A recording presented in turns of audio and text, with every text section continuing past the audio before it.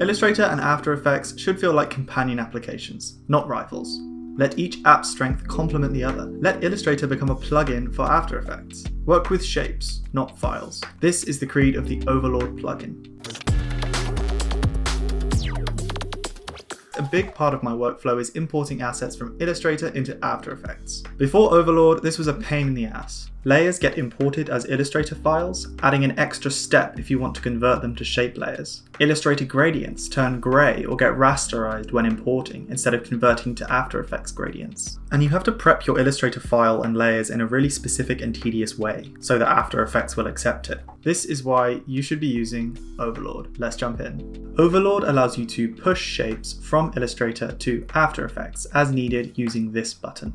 You can push individual shapes, groups, and full layers. Notice here that the layer names are retained. You can even push text and it will stay as a text layer in After Effects. You can even pull something from Illustrator. If I select something in Illustrator, switch to After Effects and click Pull.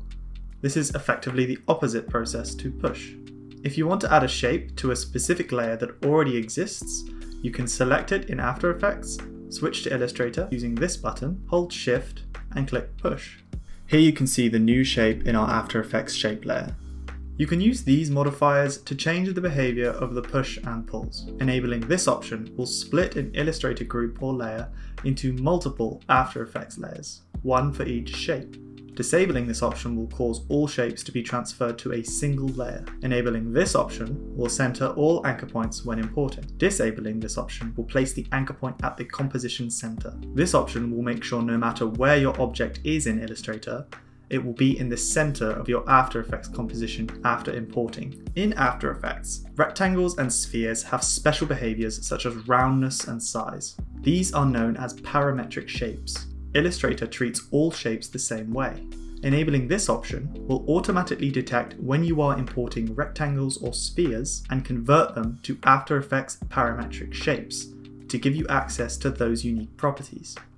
You can import guides from Illustrator to After Effects by using the Push Guides to After Effects button. Standard Illustrator does not support importing gradients into After Effects. You would have to rasterize them first if you wanted to do that. Overlord allows you to do this, which is awesome. There are some technicalities and exceptions due to the way the programs work.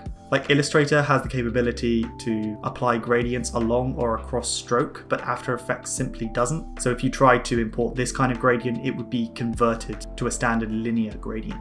But for the most part, it's incredibly useful and does exactly what it's meant to. If you are interested in learning what these technicalities are, I've posted a link to the Overlord manual in the description. Working with colors between Illustrator and After Effects can be a pain. Overlord allows you to push selected swatches in Illustrator to After Effects as guide layers.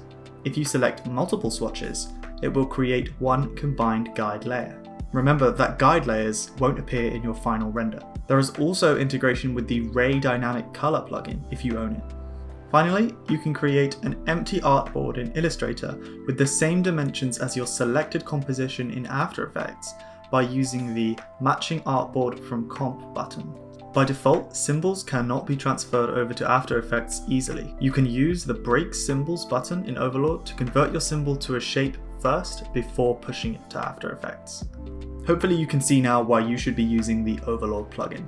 Before we end, I just want to let you guys know that I have set up a Discord server for animators and designers to chat about everything animation and get feedback on their work from other motion junkies. Come be a part of this new community. I've also set up a Patreon for anyone who wants to support my work, but this is completely optional of course. There will be a link in the description where you can see the benefits.